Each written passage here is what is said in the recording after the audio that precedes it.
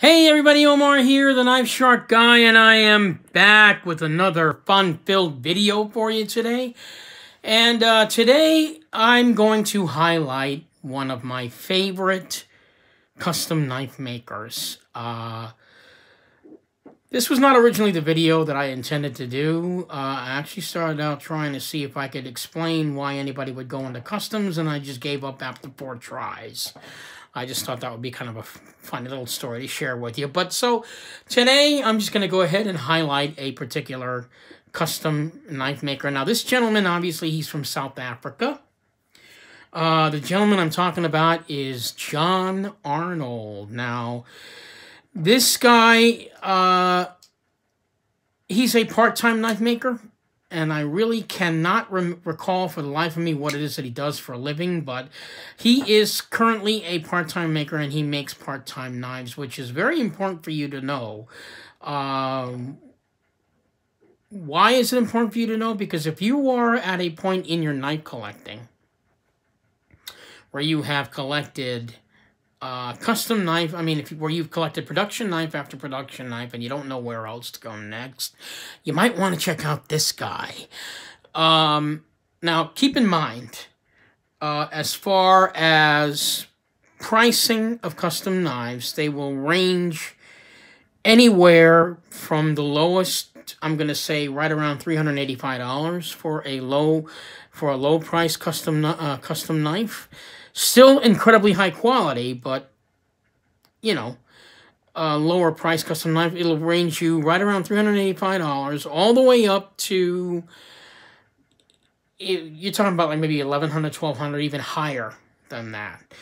And the reason why I decided to talk about John Arnold is because his knives don't cost all that much in the world of customs, okay? Now, your average custom piece, if you wanted to get into custom knives, for example, this one is by Andre Thorburn. This is a front flipper, okay?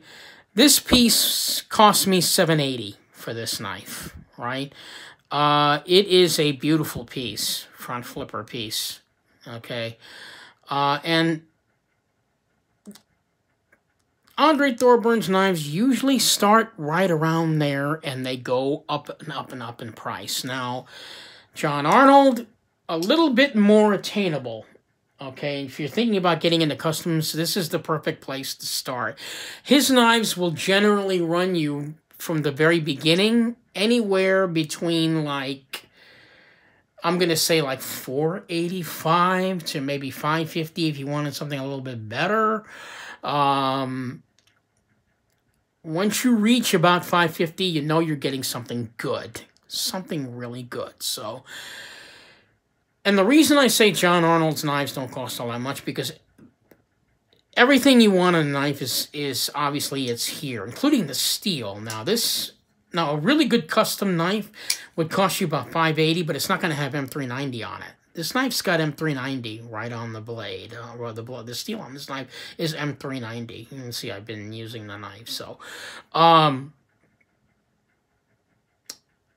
usually custom knives, South African custom knife makers anyway, they usually start out with the N690 as their steel of choice. But John Arnold, he'll go, you know, like right around, and that knife would run you about $550.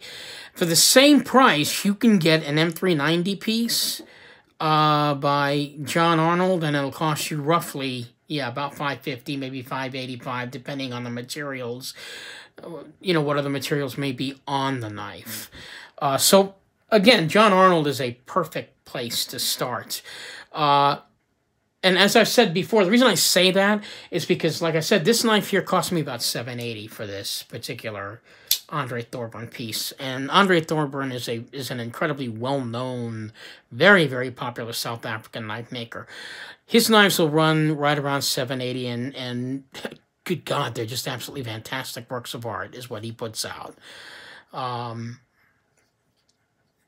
Really beautiful. Now, John Arnold, because he's a part-time knife maker, his knives don't go up that high. Or if they do go up that high, they might be something like this piece here. And I don't think I even paid $700 for this knife. I think I paid $650. And this is, you know, all Damascus blade. right, with the marble carbon fiber in the G10. It's even got a glow-in-the-dark backspacer, which you'll never see on any other knife other than a John Arnold knife. That's pretty much his signature, is that glow-in-the-dark backspacer. Really kind of cool. And the shape of his knives, you know, they have that really straight, kind of linear look. And his knives also, they have really good ergos, despite how they look. They have really great ergos. I've never had a problem using, you know, with the ergonomics on his knives. But if you wanted to go into customs and you're thinking about getting a custom knife, John Arnold is a great place to start. There is a ton of variety with John Arnold knives. I mean, his designs go from very basic to something like this, which is a fairly basic knife, right? To something, you know, way off the charts, and the price doesn't seem to get much higher. However, I do have to let you understand you will have to be ready to give up the cash for it, but I guarantee you, if you're already buying knives that cost $400, if you're already buying production pieces that cost $400, maybe even $500, right around that way, right around there, and you're looking for a different experience, you're looking for something completely different, and I also want to mention this as well, okay? Imagine this. For the price, okay, of say $580 to even say $625, anywhere within that range, you are getting a one-of-a-kind handmade piece. All three of these knives are handmade and one-of-a-kind. You will never see another one like any of these ever again. You're the only one on the planet that would have a knife that looks like this. So, I mean, are you paying a lot of money for these pieces? Yes, you are.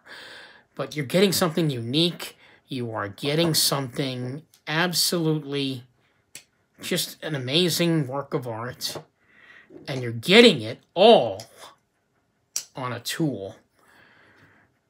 And if you can imagine the hard work that each one of these makers goes into making one of these things, that alone should make you kind of wonder, you know. I mean, and even though that's all appealing to you, you may still not want to be ready to pull the trigger. However, if you are ready to pull the trigger and you're looking to get into customs, check out John Arnold Knives. You can check them out on the Blade Gallery.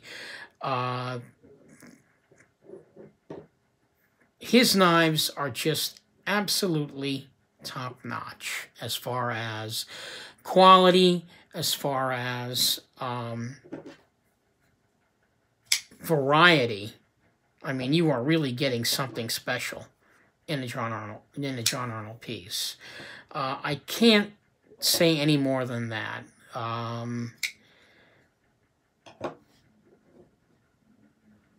If you're looking to get into custom knives, again, this would be a great place to start. And another thing, too, is if you want to get into customs, try not to go straight into someone like Andre Thorburn. You may want to work up to that because, you know, it's a lot to spend on one knife. I mean, I'm talking about someone that and I'm speaking to someone who's never even gone into customs or still considering price as a reason not to go into it. It's just that, in my opinion, custom knives have so much more to offer you. If you're looking for something that's kind of fun, kind of unique to probably put in your pocket, it makes a beautiful conversation piece. I mean, there's no doubt people are gonna, you know, you whip this out of your pocket, you know, people are gonna wonder, where did you get that? What is that? You know, they're gonna want to know what these things are or what that is. And the world of customs by no means is it cheap.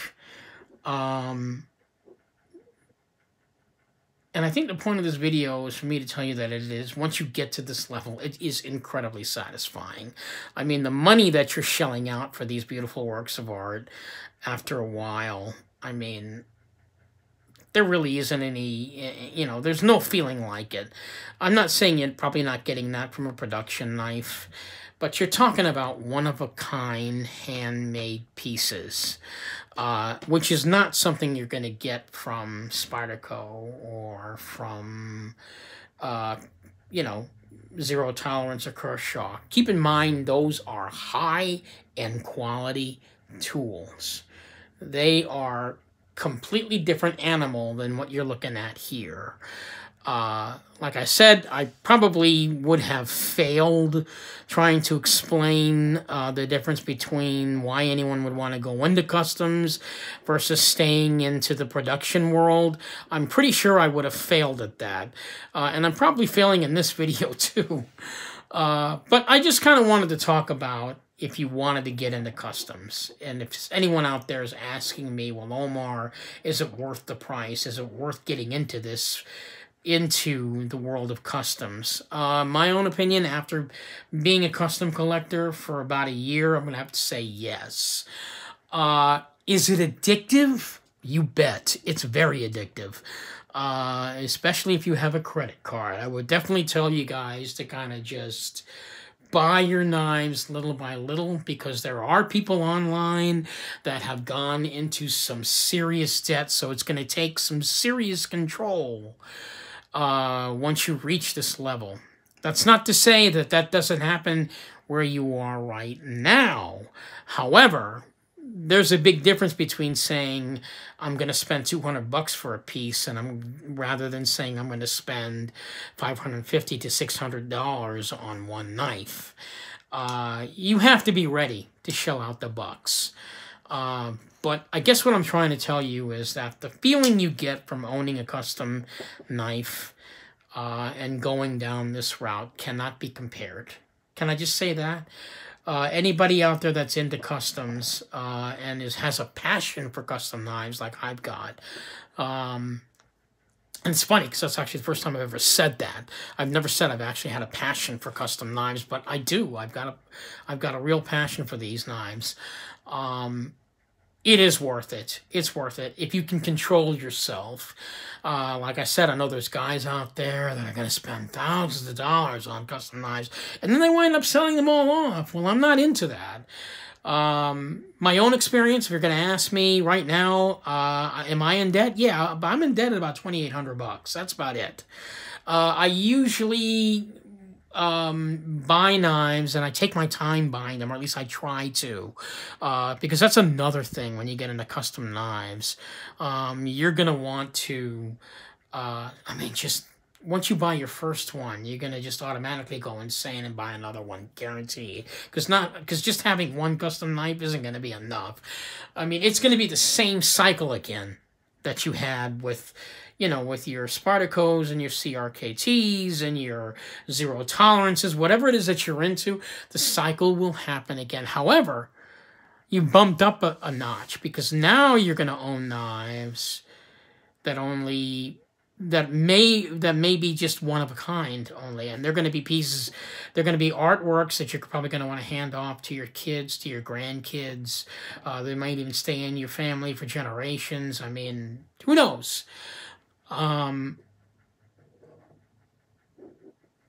But that is the real main attraction to custom knives.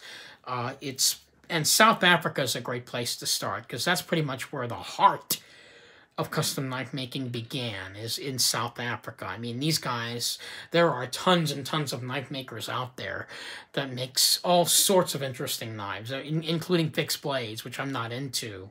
But if you're sitting there right now watching this video, okay, and you're saying to yourself, you know what, I think I bought my last Benchmade.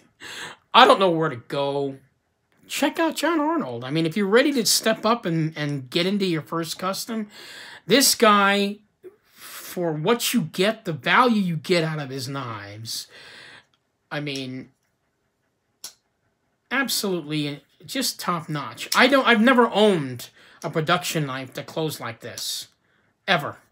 Never. I've never had a knife, a production piece that close that way. And I've had some nice IKBS production knives that I've owned, but they didn't have the same action that I'm experiencing here. I mean, these are just phenomenal.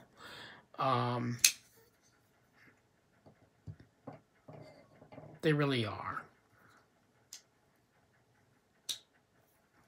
Even this little teeny tiny flipper here by John Arnold is amazing. So, yeah, I mean, definitely check it out. Check him out.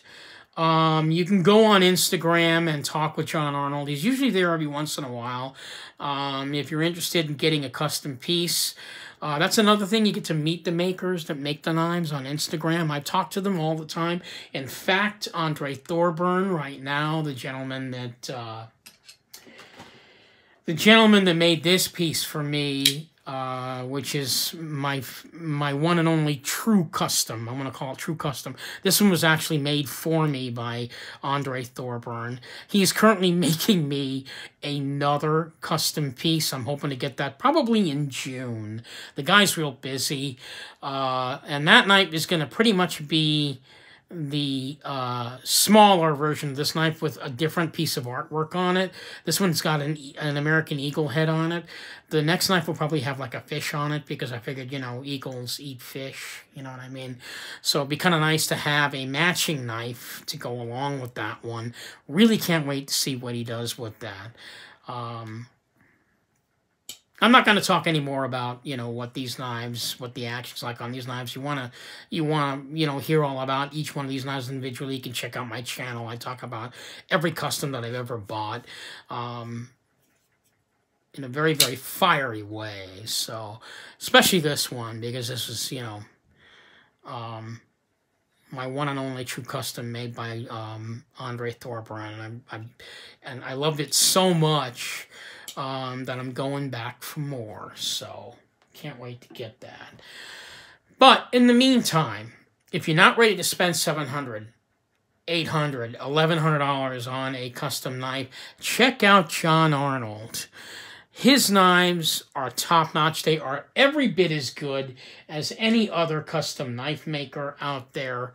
You know, he very easily can be in competition with Andre Thorburn, as popular as he is. But if you want to start getting into customs, definitely check out John Arnold. Once you check John Arnold out, who knows, maybe you'll get one of these in your collection as well. So you're going to want to start soft, start out slow, check out some you know, lesser known, I think that's what I'm trying to say. Check out some lesser known custom knife makers, because even their knives are incredibly top quality. Just as top quality as the popular ones. And they don't get as much mention. So you're going to want to look around. I mean, that's another thing too is, you know, when you're going to be on this trip alone in the world of custom knives. And I think that's one of the fun things about getting into customs is that you're going to be into this world by yourself. You're not going to listen to anyone else's opinion, you know, because when we get into production knives, everybody says, oh, well, the Spyderco Swiss Boy is a great knife. You got to get one. Next thing you know, you have one in your collection. You realize that they're right. In this world, because a lot of the times you're dealing with one-of-a-kind handmade pieces, your opinion, you know, you'll have... The opinion that you have on your own knife will be in your own true satisfaction. There's nothing, no one else can say anything else about, you know, about what you chose and why you chose that.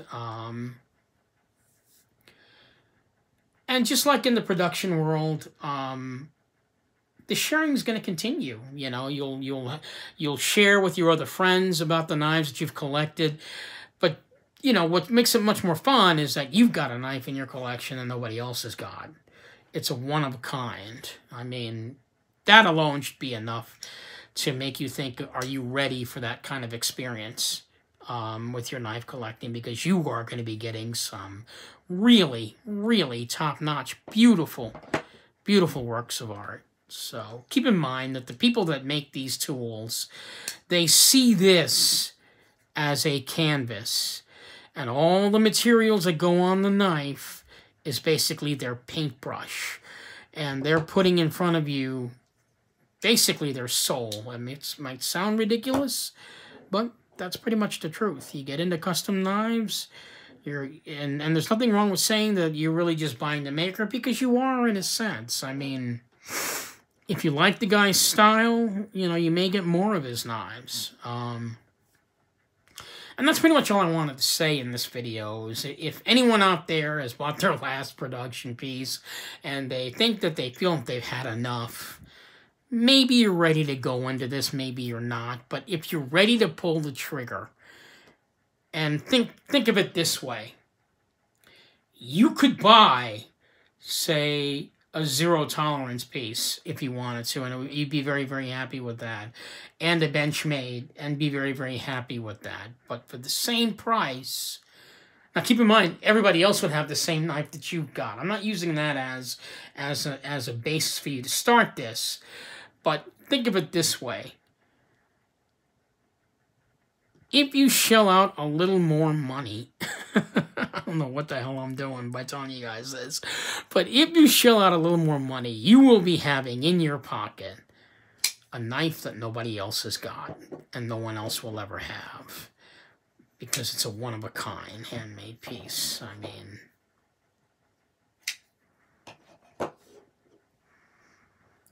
it's just the way you see it. I think I'm going to wrap this video up now by saying that my experience in buying these knives, yeah, they're incredibly expensive. And yeah, maybe to the average person it might seem a little bit ridiculous that I spend this much money for a tool. But see, I don't see these as tools. I see these as works of art. When you get into this level, you get to this level, you kind of have to really begin to realize that that's what you're buying. You're buying a work of art not only in looks, but you're buying a work of art in mechanics. You're buying a work of art in the materials that went into making the piece. You're buying a work of art in the way the materials were put together in such a way that it looks appealing to the eye. That's what you're buying. So this is Omar the Knife Shark Guy, and I hope I've given you some insight to the world of customs. Maybe I was just blabbering on and on. Maybe I'm just a crazy guy who's got a passion for pointy things. Who the hell knows? But again, you know, if you want to get into customs, again, you could check out John Arnold, or shop around and check out some of the lower quality South African knife makers. They've got a lot to offer in a low-end custom knife. I mean, here's one. This one is by J.D. Van Deventer. This is one of his front flippers. It's only about $3.85, I think I paid for this piece. It's a frame lock, you know, beautiful, beautiful knife. So anyway, check out the, if you happen to be, in the market, or you're getting a little bit hungry for something different, or maybe you bought your last Benchmade, you don't know where you are in your hobby. I know what that's like. It's going to happen. It happened to me eventually. I'm just saying, one-of-a-kind handmade versus a production knife that, it's all in the way you see it. All in the way you see it. And again, I'm not putting down production knives, because there are some fantastic production pieces out there made by Spyderco, Zero Tolerance, and Benchmade, and CRKT. They put out great stuff, great stuff. But if you're looking for something more in a tool, maybe this is where you need to start your collection at. From, again, it's up to you. I mean, I went down this route, and I've never gone back. So I'm not a Mooney or anything, but, again, I know the feeling. If you get to the point where, you want to jump into something a little bit more higher end, you will not be disappointed. You will not be disappointed. I own 30 customs, 20 customs. I'm thinking I'd love to have 30. I own 20 customs, and there isn't one knife in my collection that I absolutely don't love. I love all my pieces, and I can guarantee this much: I'm not going to be selling any of these. None. They're going to stay in the collection forever. More than likely, one good thing will probably come out of it. I'll probably wind up stopping at some point, you know, so, but not yet.